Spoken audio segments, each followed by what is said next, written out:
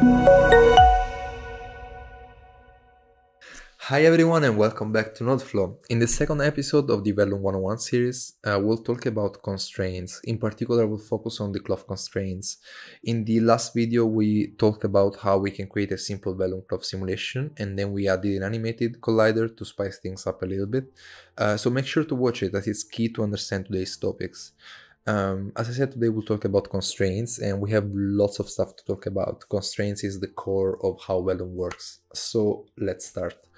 Here I have a geometry node that I name Vellum 02, and inside of it I have a planar patch in a torus, a planar patch set on the ZX plane, and then the torus that I'm using as a collider. And then we have a Vellum cloth here, and then we are solving everything here in the Vellum solver. If this is weird for you, make sure to watch the first video, as if you watched it, this should be very easy to understand. I'm visualizing the constraints here by creating a node. And lastly, I have another node here that I will explain in a moment. So the focus of today is this node. We are setting up some constraints here that are defining how the cloth should behave in the simulation. This is the focus of today's video. The constraints are everything in Vellum. So right now we are visualizing them because we are here, we are on show guide geometry. If we don't want to visualize them, let's uncheck this one. For now it's important to visualize them, so I will leave it on, but just for you to know. This node, it's actually a Vellum constraint node that has a preset already of cloth. So it means that this Vellum constraints node, we have selected here cloth. Houdini already comes with some presets, so if this is the classic node of Vellum constraints, we can choose in the tab Vellum constraints all of these. These are just presets. It's a Houdini way to help you to be faster when working with Vellum, instead of just creating this one and then manually selecting the kind of constraints you want.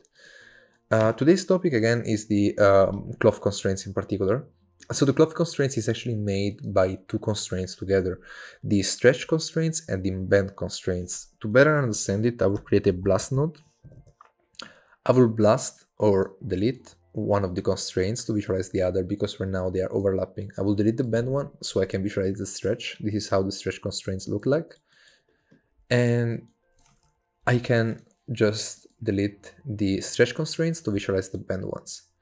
So while the stretch constraints define how stiff a cloth should be, so if they are very strong, they will hold the cloth together. If they're very weak, the cloth will be very stretchy. The bend constraints actually define how much the cloth should bend on its own. So a very low value of bend constraint means that the cloth will hold less together, and so there will be more wrinkles on it, while a very high value will mean that the cloth will not be able to bend too much, making the cloth very stiff looking. So to better visualize that and to transform this theory in practice, let's play a little bit with our setting. Here we have these two parameters that I was talking about, and to better visualize it, I also want to pin these 2 points in position. So I will go into pin points and select 1 and 2. I decided to do this on the lesson on purpose, so you can see also how to pin some points in a simulation. Pinning means that this point will not be simulated, and so if we press play, they will hold the cloth together. And here we have our basic cloth simulation. This is a multiplier of our value that we have here for the stretch stiffness. If we set that to 1e plus 10, that means 1 followed by 10 zeros. So 1 0 0 0 0 for 10 times. And it's great that we have this, so we don't have to type here huge values to actually change our constraints behavior. We can just leave this one as 1 and then change this multiplier. So now that we understand that, we can play with these settings. Setting the constraints to a lower value will make the cloth more stretchy. So let's try.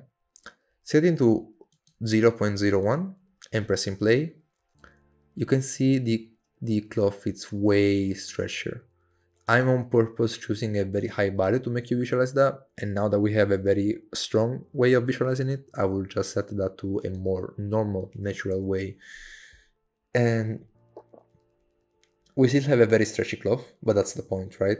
So by lowering the power of these constraints and by setting a lower value, we are actually allowing the cloth to stretch more. So the constraints, what they do, they're actually holding the cloth together. If they are not so strong, you have something like that happening. And you see this springy behavior, right? It's going up and down and up and down.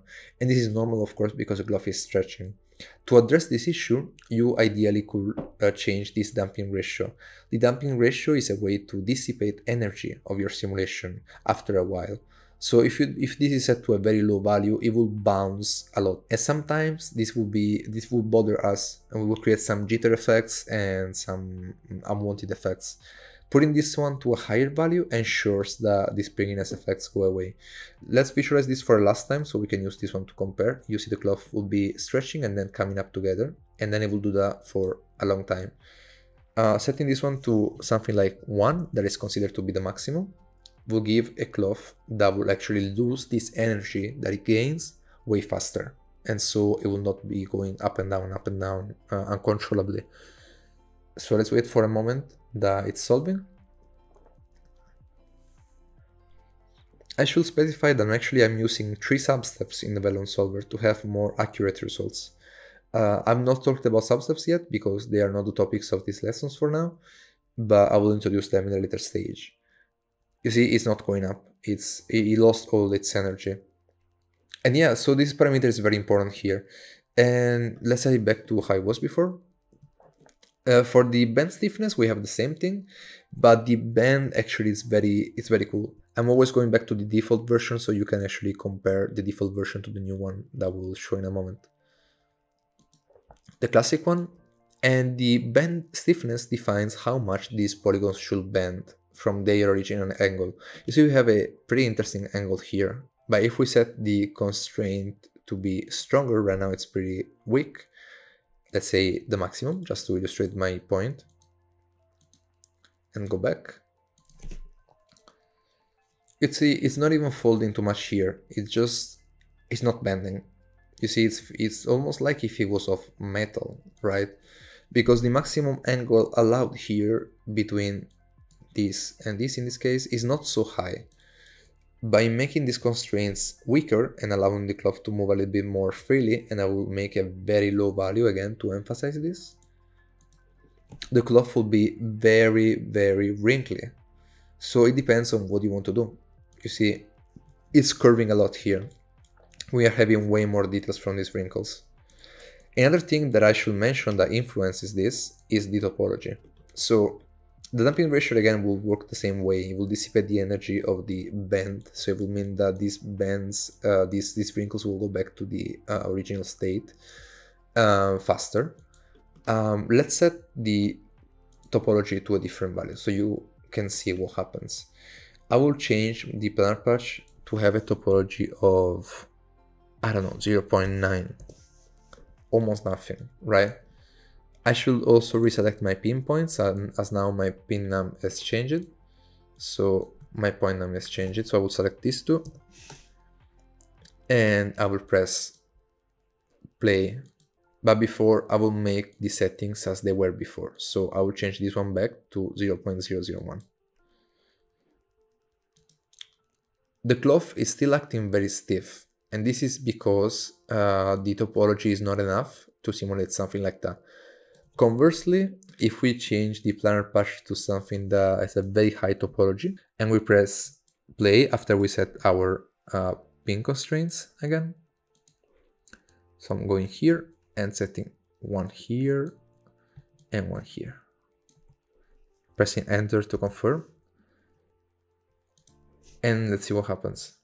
Same settings, but different density of polygons.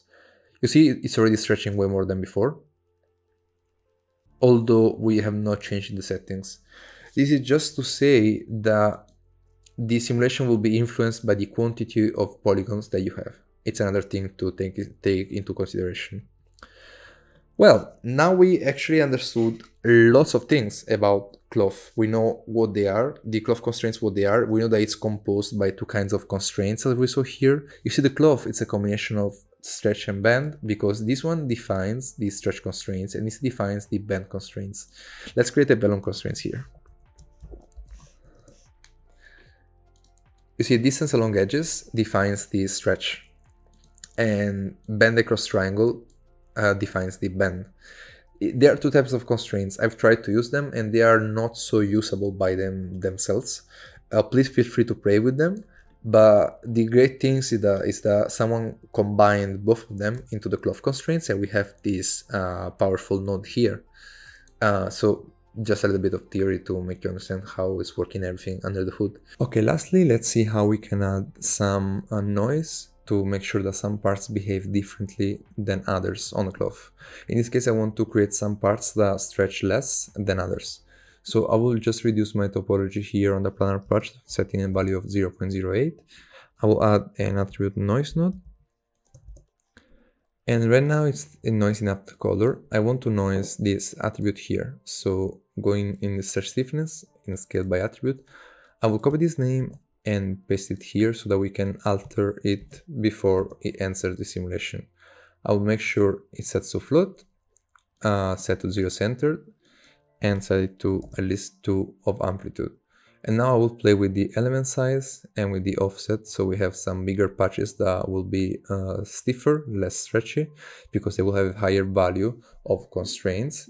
And then I have these parts that are supposed to stretch way more. So let's see the result. I'm visualizing it by clicking here, so make sure to visualize it. And now I will just go back and press play and see what happens. So as you can see, the cloth is stretching a lot, and that's because we have to set a minimum value for the stretch stiffness. In the post process, let's set a minimum of 0.01, and now it should behave more as we expect. Yeah, it's stretching way more on the purple parts because they have a very low value for the stretch stiffness, and so the constraints are not able to hold everything up. While on the red parts, it's holding it up way better. So this is how you can add variety on your cloth, modifying these attributes. And of course, this applies to everything that you have here. You can scale the damping ratio, and you can scale also the bend stiffness. So have fun with this setup. Let me know what you think in the comments. Drop a like and subscribe is very important, especially now that I'm just starting out with this channel. I'm loving it doing tutorials so far. So thank you for sticking until the end, and I will see you in the next one.